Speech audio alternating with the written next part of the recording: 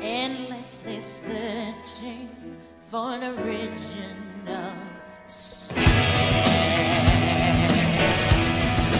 Hey guys, welcome back to the next episode of Sweet Pool. Let's continue. See how these are done. Okay, yeah, bad thing.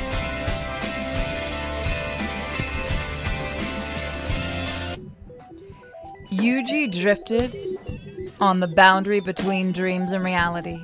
The line between them was a miserable blur. He rose and sank again and again, unable to tell the one from the other. Each time he awoke, it felt like being pulled from a muddy bog. All he wanted was to sleep, but his brain refused to let him. He knew what kept waking him up. In the darkness, he could hear them wriggling on the floor. Those creatures, his children.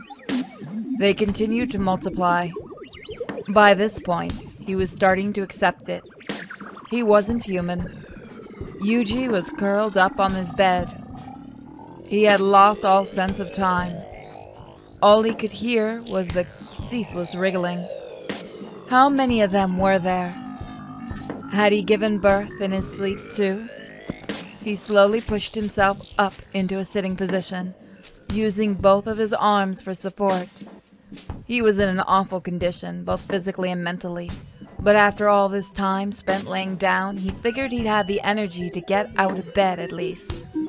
He swung his legs to the floor, looked around the room. For some reason, he expected the lumps to be strewn all over the place.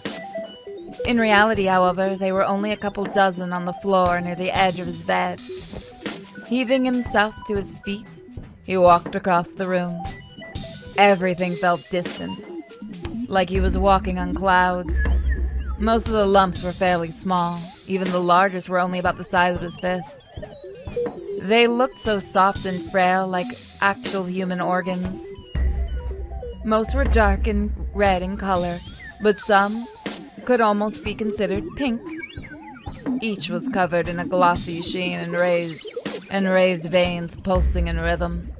Strewn among them were thick chunks of what looked like tree bark.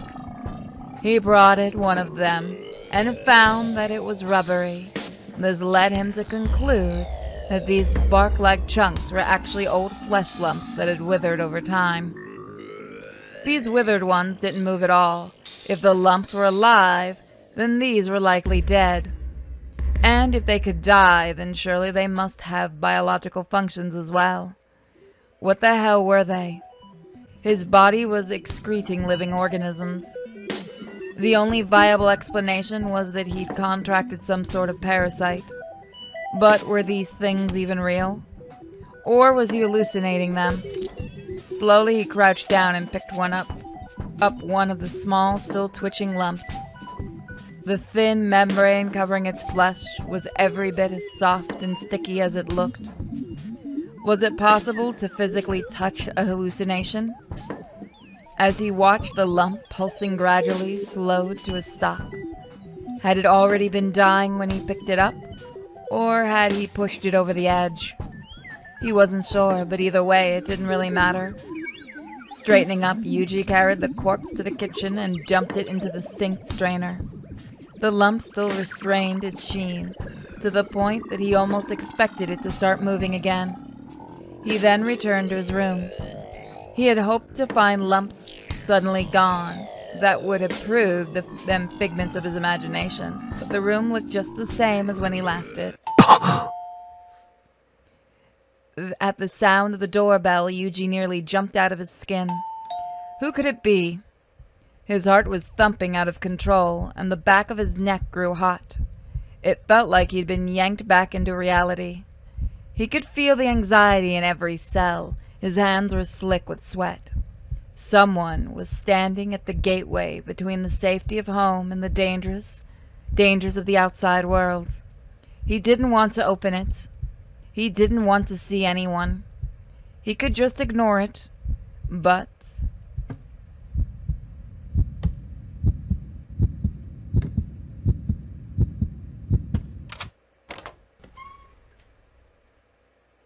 Nothing could possibly surprise him now. and yet his legs threatened to give out with each step. His body shook uncontrollably. Really? Tetsuo was standing there, silhouetted against the dark rain clouds behind him. Yuji didn't know why he'd answered the door. Couldn't he have just ignored it? Hadn't that been the plan? His grip on the doorknob tightened. Quickly, he tried to pull the door shut, but Tetsuo wedged his shoe in to stop him. He grabbed the door and peered in at Yuji through the gap.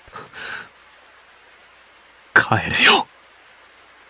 Yuji growled, glaring. なんで来たんだよ。早く帰れよ。 But Tetsuo simply stared back without a word. Somehow the silence felt accusing. He squeezed his eyes shut, his hand still on the doorknob. 帰れ。なんで、どうして来たんだよ。お前の顔なんか見たくない。嫌なんだよ。だから帰ってくれ。早く。早く。 The words came out in an incoherent jumble. He didn't want to see Tetsuo again. His face was a reminder of what had happened. He should have hated every moment of it, but a tiny part of him felt good. He knew it was a normal reaction to being stimulated in that manner, but still he resented it. It made him feel so unbearably pathetic. A moment of silence passed. Then he heard movement and opened his eyes. Tetsuo had slipped a stack of paper halfway through the gap in the door. これを渡しに来ただけだ。 On closer inspection, it looked like a bundle of worksheets. Then Yuji realized that it must have been Monday. He'd inadvertently skipped school with no notice. Come to think of it, he had a vague memory of his phone ringing. 神谷に頼まれたから。 Staring blankly, Yuji took the worksheets. The paper felt warm against his fingertips. With his task complete, Tetsuo silently turned and walked away. Yuji didn't bother seeing him off. Instead, he shut the door and turned back to his world. The sticky darkness enveloping his body. The wriggling noise that echoed in his ears. Yuji stood there at the door, unmoving, his homework still in hand.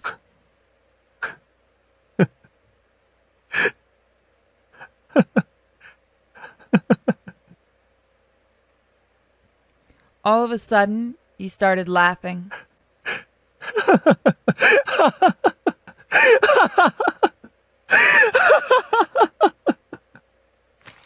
As he laughed, his chest ached, and he gripped the paper so hard it crumbled in his hand. Everything was so messed up. Him, Tetsuo, everything. So what if Kamiya had asked him to? What kind of person would agree to that request after what he'd done? He could have made up any excuse to get out of it. And yet, he hadn't. Why? Had he come to check on his victim? To see the defeat in Yuji's eyes? To point and laugh? Or, no, what difference did that make? Really, what difference did it make? Dude has gone insane. Leaning back against the door, Yuji slowly sank to the tile. He could feel the chills seeping through his clothes. Tetsuo was just one part of this nightmare. Everything was awful. Everything to blame. Yuji himself included. Alone in the room, alone in the hell his home had become, surrounded by writhing lumps of flesh, Yuji could only cradle his head and wonder where it would end. He's gone insane, yep. Some time after Tetsuo had left, Yuji knelt on the love seat facing the aquarium. His tetra swam through the glistening water as dainty little bubbles rose to the surface. As he gazed vacantly at the aquarium, he spied a crimson blob in the corner of his eye. At some point, while he had been distracted, it had crawled its way up to the edge of the tank.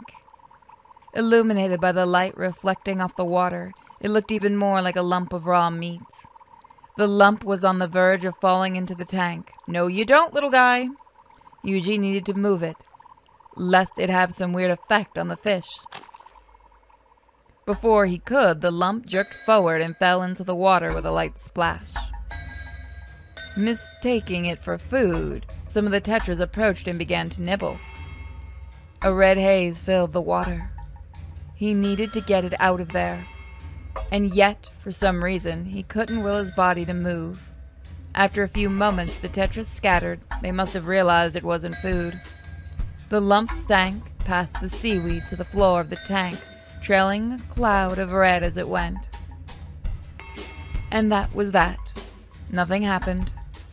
Despite everything, the aquarium was one thing that never changed. Its cold, sterile beauty remained untarnished. But before he could finish the thought, one of the fish began to act strangely. Out of nowhere, it started to swim in clumsy circles, as though it had lost its sense of direction. Then, after a moment, it stopped moving entirely. The next thing he knew, there was a sharp popping sound, and the fish seemed to lurch in place. Oh, God! Then, with yet another pop, a flower burst from the tetra's body. A flower of viscera. Go clean your fish tank.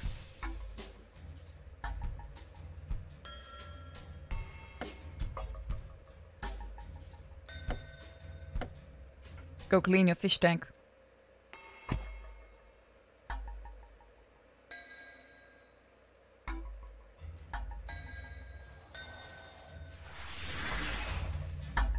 Yuji gasped as his brain registered exactly what he was seeing. Oh, whoop, wrong button. In an instant, the tetra's perfect form had become a mangled monstrosity. It felt like a glimpse of cold, hard reality. Something that had been beautiful moments ago was now a sight to turn one's stomach. The other tetras swam past, unaffected by the remains of their fellow. This was reality, plain and simple. Just then, he heard the sound of his front door. Another visitor? Was it Tetsuo again? The thought made him tremble, his breathing quickened. Tetsuo was the last person he wanted to see. He should just stay here, forget the door, and just watch the fish become monsters. And yet his feet moved of their own accord. Maybe it wasn't Tetsuo, or maybe no one was there. Either way, he needed to know. Only then could he have peace of mind. Yuji walked down the hall, his body stiff, the floor colder than usual under his feet. Arriving at the door, he peered out through the peephole. Beyond the curve of the fisheye lens, Yuji saw nothing. Were they hiding? Yuji waited with bated breath, but couldn't hear any movement. Slowly, he slid his stiff fingers around the doorknob and opened the door. The sky was dark with storm clouds, and the rain still hammered the ground. Yuji looked both ways down the hall, but there was no one in sight. Feeling slightly relieved, he opened the door a little further. After being cooped up in the apartment for so long, the outside air felt refreshing. He inhaled deeply. Just then, he noticed something on the ground at his feet. A plastic food container had spilled out of the to-go bag. He squatted down and looked at it. The contents appeared to be some kind of stew that he poked. The lid was open, and most of it had spilled out onto the ground. The sound he heard earlier was the container hitting the ground. Did someone purposely leave it here? He couldn't think of anyone who would bring him food. Erica had just given birth. There's no way she was able to walk around just yet. Did someone drop it off at the wrong apartment? The mystery of it all was still a little unsettling, but he couldn't just leave it lying there. After one last look around, Yuji scooped up the bag and container and went back inside. Then he returned with some paper towels and cleaned up the mess. Tossing the dirty paper towels in the trash, he rinsed out the food container in the sink. I almost said the tank. No, you've already damaged those fish enough. Set it to dry and went back to his room. After this point, most of the flesh lumps had stopped moving, and the horrible wriggling sound was gone. He was birthing them with less frequency today. His condition was slowly stabilizing, both physically and mentally.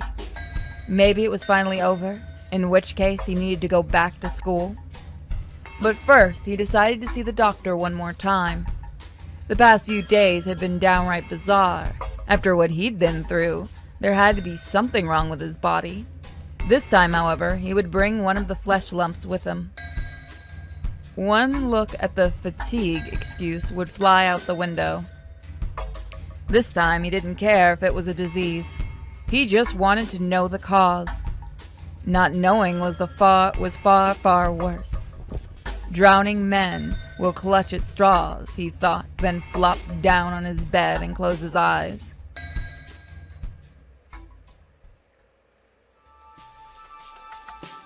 The next morning, Yuji awoke at the first rays of light filtered in through the window. It was still early, but nevertheless, he decided to get ready for school. He realized belatedly that he had no idea what the current date was. He switched the TV on for the first time in ages. The rest of his morning was spent giving his room and aquarium a much-needed deep cleaning. The flesh lump had made the tank cloudy, so he took it out and changed the water.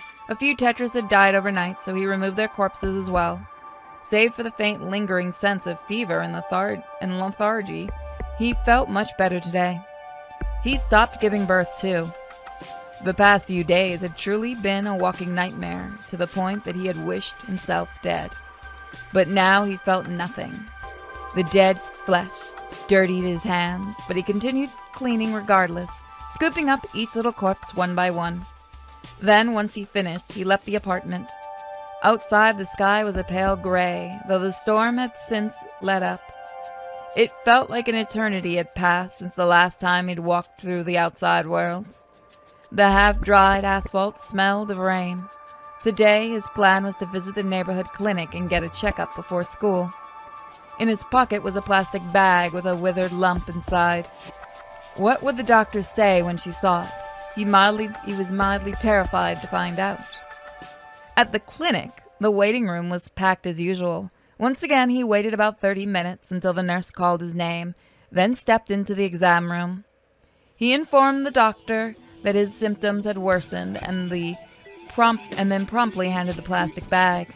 The doctor took one look inside and gave Yuji a funny look before handing the bag back dismissively. Confused, Yuji opened the bag. The lump had vanished without a trace. The doctor seemed to intuit something from this. She asked him to undergo a simple test, saying that it would produce fast results, though not comprehensive results. Flabbergasted, Yuji reluctantly agreed. The results showed nothing out of the ordinary. Satisfied, the doctor said, looking at him with a knowing expression on her face. In the end, she decided that the root cause was anxiety and that his hallucinations were symptoms of high stress levels. She prescribed him a mood stabilizer and sleeping pills and instructed him to get as much rest as possible. With that, the appointment was over. Yuji paid at the front desk and left the clinic.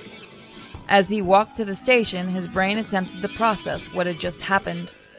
He was sure he'd put the lump in the bag this morning, and yet the bag was empty. Had he merely convinced himself that he'd put it in the bag before he left? Or had he grabbed the wrong bag? No, he definitely remembered putting it in the bag. But now it was just gone. Vanished. He'd gone to the doctor looking for answers and left even more confused. His legs felt like lead.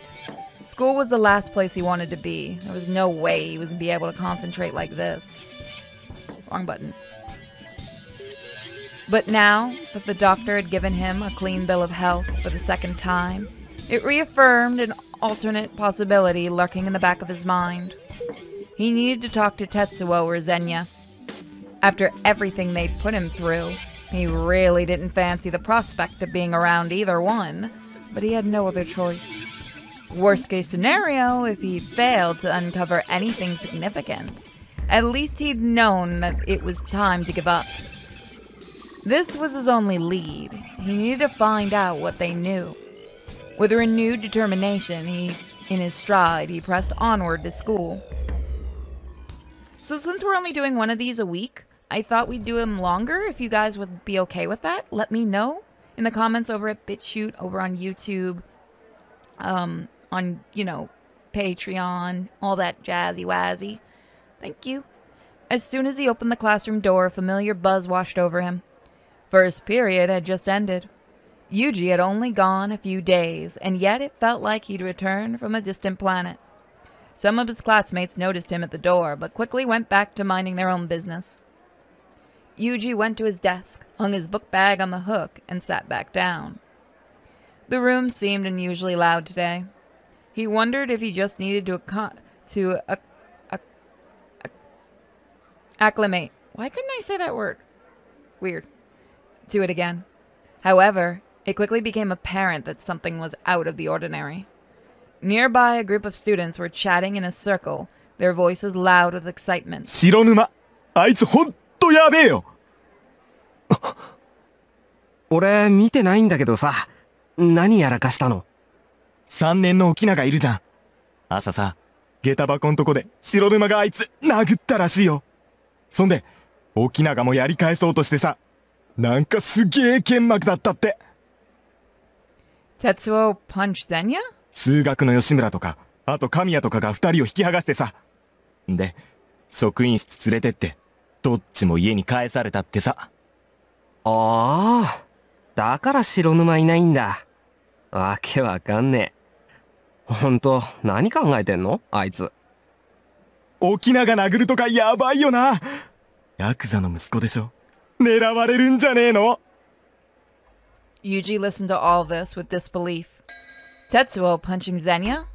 That sounded so backwards. He could see Zenya punching Tetsuo for sure, but he simply couldn't imagine a situation in which Tetsuo would be the aggressor. Last Friday after school, outside in the rain?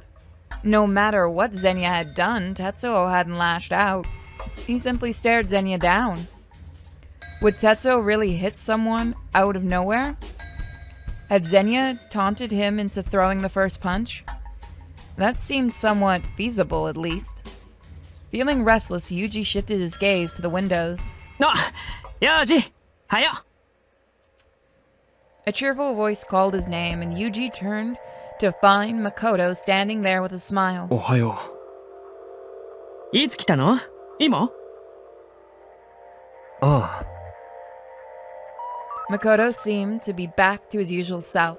Things had been awkward between them last week, but perhaps the time apart had done them some good. ずいぶん休んでたけど、具合は？ああ、だいぶ。そっか、ならよかった。Makoto beamed and Yuji felt a twinge of guilt. Makoto was the one who had warned him to stay away from Zenya in the first place. そういやさ、今朝の話聞いたか？今朝？白沼の話。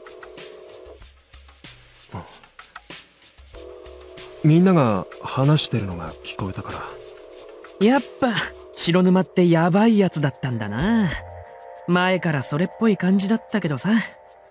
まあ、いつかなんかやらかすかなとは思ってたけど。Makoto shot a meaningful glance at Tetsuo's empty desk. But something about his tone and expression irked Yuji. Makoto was probably shocked by what had happened, a perfectly understandable reaction. But behind the idle gossip, Yuji could sense some hostility from Makoto and the others. None of them even knew Tetsuo.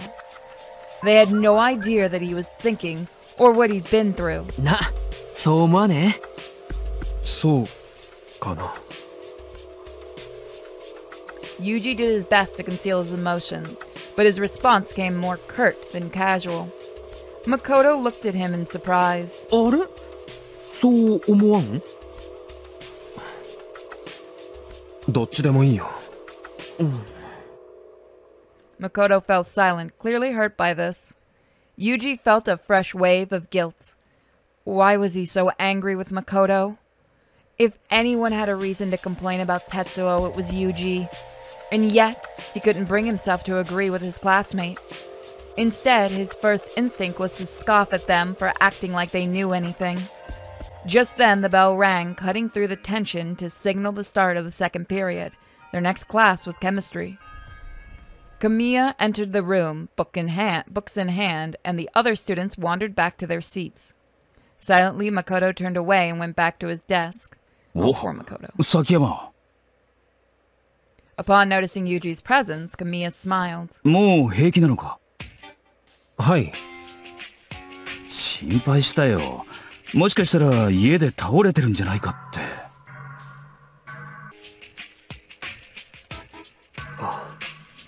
すみません。As it turned out, it wasn't easy to call in sick when you weren't even sure whether it was a day or a night. His phone showed a lot of missed calls from the school. Technically, he'd skipped without permission. まあいいさ。昼休み、ちょっと科学室へ来なさい。わかりました。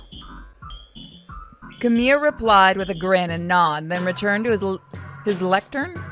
Oh, lectern's that table, isn't it? Meanwhile, Yuji could see some of his classmates stealing glances his way. As he rose to his feet for morning prayer, he felt his mood sour. He couldn't stop thinking about Tetsuo punching Zenya. Supposedly, they'd both been sent home for the day. Why would Tetsuo do that? Yuji spent the rest of the class wondering what could have happened. Well, Zenya's really annoying. That's just the given there. At the start of lunch break, Yuji promptly left the classroom and headed for the chemistry lab. Kamiya had wanted to talk to him about something, but he couldn't imagine what it might be. His unexcused absences, perhaps. When he arrived at the chemistry lab, the door was unlocked and the lights were already on. いらっしゃい。待ってたよ。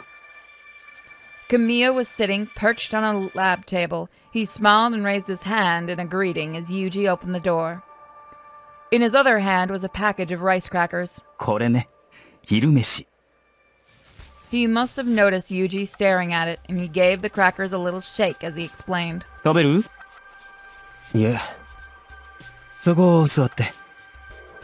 Kamiya indicated the lab table opposite of his. Yuji did as instructed. 急に呼び出して悪いね。いえ。体調の方はどう？なんとか。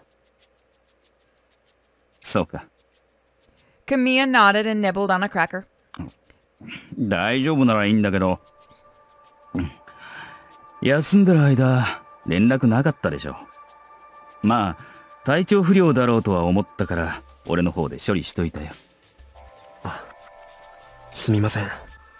ご迷惑をおかけして。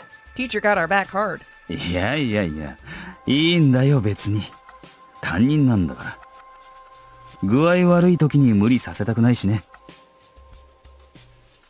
The package of crackers rustled as Kamiya waved his hand apathetically. それよりね、病み上がりでこんな話をするのも申し訳ないんだが、実は今朝白沼がちょっと問題を起こしてな。もう知ってるか？一応なんとなくは。The instant he heard Tetsuo's name, Yuji's whole body stiffened. Kamiya adjusted his glasses with his middle finger. まあね。3年の沖永っているだろう。彼を相手に喧嘩というか、どうも白沼が一方的に殴ったらしいんだ。So Tetsuo had started it. What on earth would provoke him to do that? 話ってそのことですか？それもある。なんで俺に？白沼とクラスで一番仲がいいのって崎山だろ？崎山が休んでる時、プリントを持っていくように頼んだんだけど。True, Tetsuo had gone to the trouble, but still Yuji couldn't really claim to know him better than anyone else did. Until recently, they'd never even held a conversation. Polishing off the last cracker, Kamiya crumbled the empty package into a ball. ほら、白沼っていつも一人というか、ちょっと人を寄せつけない空気があるだろう。そこが悪いこともなく、むしろいいぐらいなんだが。どうも何を考えてるのかわからないところがある。担任がこんなこと言っちゃいけないんだろうけどね、本当は。Kamiya shrugged. 今朝の喧嘩のことも理由がよくわからなくてね。聞いても何も答えてくれないんだ。ただ、崎山とは結構話をするんだろう？ Yeah, that's what we'll call it. そんなことは。For some reason, Yuji couldn't deny it. If the question was whether or not he liked Tetsuo, then the answer was emphatically no. And yet, he couldn't bring himself to say the words. で、本題だ。帰りに今日の宿題のプリントを城の間に届けてやってくれないかな。崎山が休んでた時のお礼のつもりでってわけじゃないけど。Setting the balled up plastic on the table next to him, Kamiya picked up a stapled stack of papers and held it out to Yuji. Yuji hesitated. Accepting this task would mean having to see Tetsuo again. 何か用でもあるのか？いえ。After a moment, he decided to take the worksheets. It was hard to decline, knowing that Tetsuo had been willing to do it for him. Plus, this might be his best opportunity to finally get some answers. そうか。よかった。それじゃあ、頼んだよ。これ、城沼の住所と地図ね。Kamiya handed Yuji a piece of paper, then picked up the wad of plastic beside him. これも持ってく？ Do I look like your damn garbage? いえ。そっか。Lazy-ass teacher. With the printed directions in hand, Yuji turned and headed for the door. それじゃあ、失礼します。よろしく頼むよ。Kamiya waved and Yuji nodded curtly before walking out of the chemistry lab. As he walked up the stairs, he let out a breath. He was going to Tetsuo's house after school today. The thought made him unbearably nervous. He had been trying not to think about it, but the memory of Friday's incident was still fresh in his mind. One look at Tetsuo and he might freeze up altogether. Still, he had to take the chance. He was desperate for any information he could get. Reassuring his anxious brain, he headed back to class.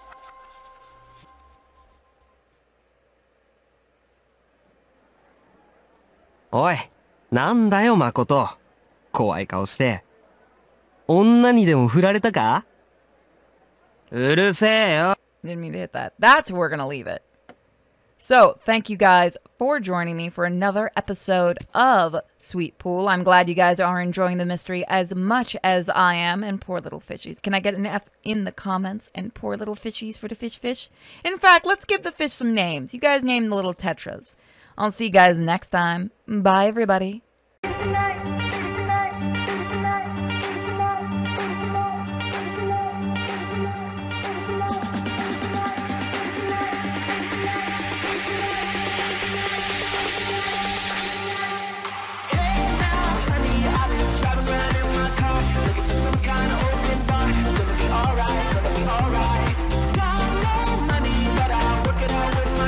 Having a good time, you're doing